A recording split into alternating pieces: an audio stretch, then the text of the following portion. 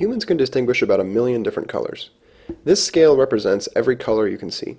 Each part of it looks slightly different to you, right? So somewhere in your brain, each color must have a unique representation. How might your brain be accomplishing this? Let's imagine a super simplified model. Say you have one neuron whose activity makes you see red. When you see light in a range from here to here, it's active. Anywhere else it's not.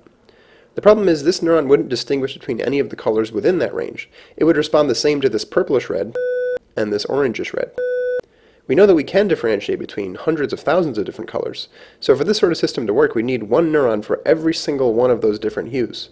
And this huge group of color-sensing neurons would then have to be repeated across all of our visual field so that we could see any color anywhere.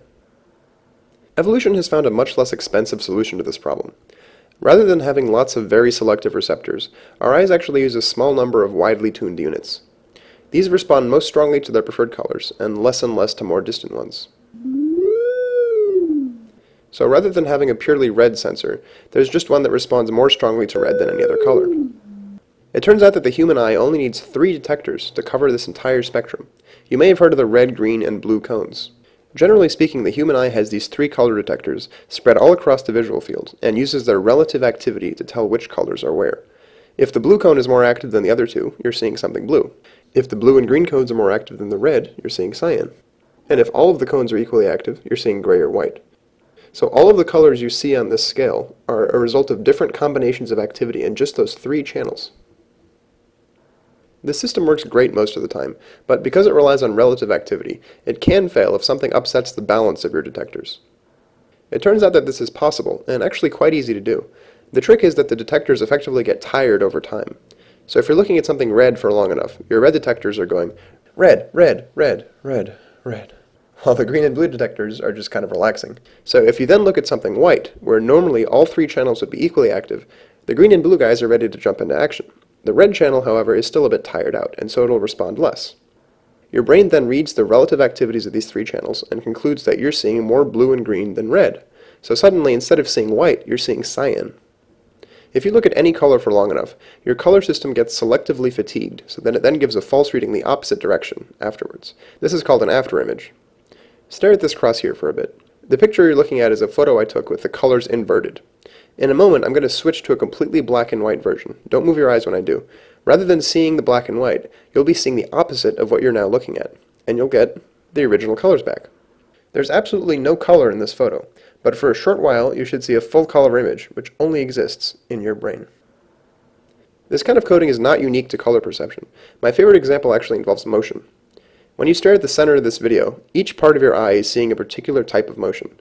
The center of your vision is expanding, so whatever is responsible for detecting that is getting fatigued. When you look away in a moment, those detectors will then be tired out, and you'll have a bias in your motion perception system. As a result, even if what you're looking at is not moving, your brain will infer that there's something going on in the world that's moving opposite to what you're now looking at. This is called a motion after effect. Alright, now that you've looked long enough, look down at your keyboard. Isn't that fantastic? Even though everything is staying absolutely still, you should have the impression of some kind of motion going on out in the world. And that's a result of having biased your motion perception system. Both of these illusions give us insight to what the brain is actually doing. It seems to be using the relative activity of a population of detectors to decide what it's seeing, rather than reading off the activity of any one unit. This is called population coding.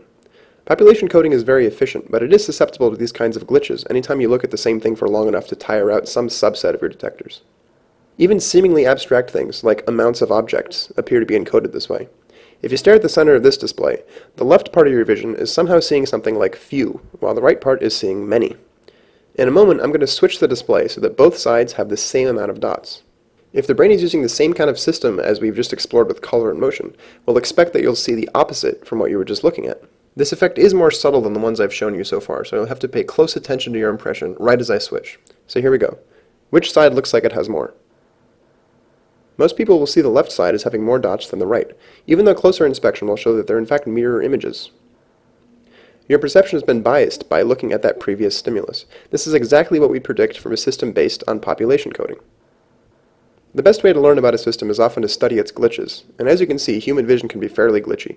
By coming up with models that predict the same quirks we ourselves experience, we can gain insight into how the brain actually works.